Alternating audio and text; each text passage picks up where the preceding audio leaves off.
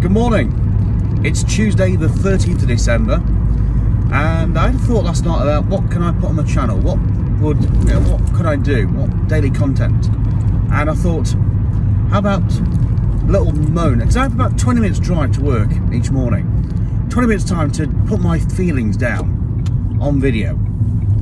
I thought, we could do something like that, just things on my mind, it's things I could just talk to you about. Maybe you can comment below, let me know your feelings. And I don't know what to call this. I thought roadside rant, but it's not really a rant. Or warblings to the workplace.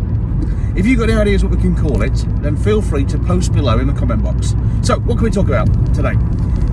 It's been 4 days now since England got knocked out of the World Cup by France.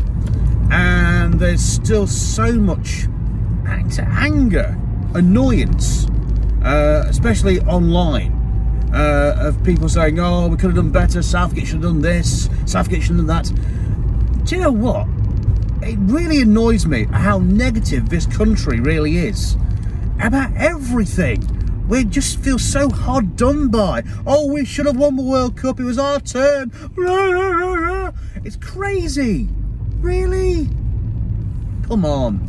I tell you what, right, there's people saying that Harry Kane, his penalty's got into orbit, it's circled the moon twice and now landed back in the South Pacific. Very funny, but come on, could you have done any better? The pressure of the nation on your shoulders against one of the, well, let's say the World Cup holders that they are, against your former teammate, or your teammate, Loris, France's #1 goalkeeper, the world's #1 goalkeeper, if you think about it. Could you have done any better with that pressure? Hindsight's a great thing, but no, surely not. You could not have done that. Even in your wildest of dreams at night when you're sleeping and dozing on your bed, you could not have scored there. You can see what he was doing, that's fine, pressure. But to have that hatred and that anger and that, no wonder mental health is so high in the country. Yes, these players get paid millions of pounds for playing the game, but also their career is very short. They'll be done by what, 35, 40? They have something to have to live off. I know, okay, they'll be living off the luxury for the rest of their lives, maybe get a bit of TV work. But still, it's not good that we can just downgrade them, and give them ridicule every time. Oh yeah, they get paid that amount of money, we can do that, we're allowed. No, we're not. No. This country, and I've said this before, I said this earlier on, this country is a nation of whingers, moaners. There's a very few, very small, okay, let's say 25% of positive people. Rest of us, and I get myself included, moan, whinge. I think it's when you get to a certain age, you whinge and you moan. I think it may be over, 40, 50 even. You get into the old age years, when you've seen years of hurt, you think, oh, I'm allowed to moan, I'm old. I've earned the right to moan. It's just crazy. Absolutely crazy. But, we'll go home, we'll reset, and hopefully, 2 years' time, the Euros in Germany, we'll get it. Final last time, winners next time. Fingers crossed. Let's stay positive. You know what? We were upset when we, lost at the Euros in the finals last time at Wembley, home game. And I was a little bit angry. I must admit that goal went, and I was frustrated. But then I sat back and I realised, well, I actually made it to the final. That's an amazing achievement. Really amazing. You know what? This in the World Cup, we played against France, the world champions, and yes, we all know that France had a 12th player on the pitch. Yeah, that World Cup referee, who I hasten to add, is one of the ones to be chosen for the World Cup final on Sunday coming. Yeah, the odds were always against us, always. But hey, I hope Gareth Southgate doesn't go. I think he's done immense things for this nation, for the team. Some saying better than Alf Ramsey, or to match Alf Ramsey. And I think he's brought a group of players together that is really, really good.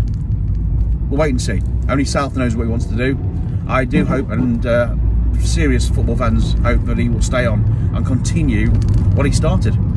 And you know what? I believe that he will win a trophy, a cup, the championships. We shall wait and see. Anyway, let's move on from football. Getting towards Christmas. We are 12 days from Christmas. My true love gave to me. 12 days from Christmas. Also, I went to a bump on the road. So that means me and the Morris family are starting to watch, well, me and my wife, we're starting to watch naff Christmas films. You know, the films that basically, are filmed back in July and August in the heat of a heat wave. And you can see, certain things where the actors are sweating with not tears of sadness, but tears of sweat running down their face. Anyway, watched a film last night called Castle for Christmas. It's on Netflix. Check it out. It's starring Brooke Shields. Now, I don't know if you've seen Brooke Shields or heard of her. She was once married to Andre Agassi, the tennis player. She first starred at the age of 14 in the film Blue Lagoon, which I must admit I have never ever watched. Never. I may have seen clips, but I don't think I've seen the film from start to finish. I don't think I want to either. Not bothered. Nah, it's not for me. So this was on last night. The premise of the film was Brooke Shields is an author called Sophie Brown, very successful writer from New York, and her family had holidays in Scotland, and I think her father lived in a castle in Scotland, so she's got these links. And something goes wrong with her writing the books. They kill off one of the characters in her books. The fans are furious, and so she goes away to hide from the fury to Scotland to visit this castle that her dad once lived in. And while there, you can imagine it's a rom-com Christmas film. You know what happens. She meets the Duke or the Earl. I think it's a Duke of Dunbar. I'm not going to tell you the rest. You probably guessed the rest. But it's a good film. Well, it's not a good film. It's a naff Christmas film, but it filled a couple of hours on a very cold December evening. If you've watched any naff films, let us know in the comments below which one you should recommend for me to watch. It'll be interesting to see what your take is on these Christmas films, because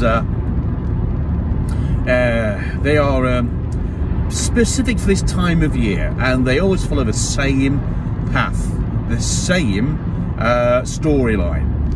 Very interesting. Anyway, I digress.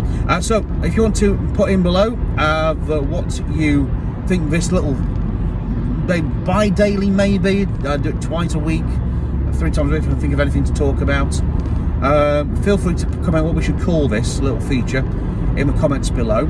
Oh, can I just say, and I'm sure the whole nation is behind me on this one, our condolences to the families who lost their children. I say drowning, but that terrible thing that's happened in the West Midlands, where the kids have gone through the ice on that lake and have drowned. I think four deaths so far, and I think they're still searching for 2 bodies. It is a terrible time. At any time of year is terrible to lose a loved one, to lose a child. I never want to go through that with my son, but to lose it at Christmas will always be linked with the death of the child, and it's supposed to be a joyful time. So I'm sure you'll join with me in sending condolences to that family and to the families of those where the youngsters have passed away. Right, no time for work. Have yourself a great day. Thank you for watching. Thank you for listening. Hopefully you'll do one of these again tomorrow. And feel free to like and subscribe and comment below. Thank you for watching. Have a good day.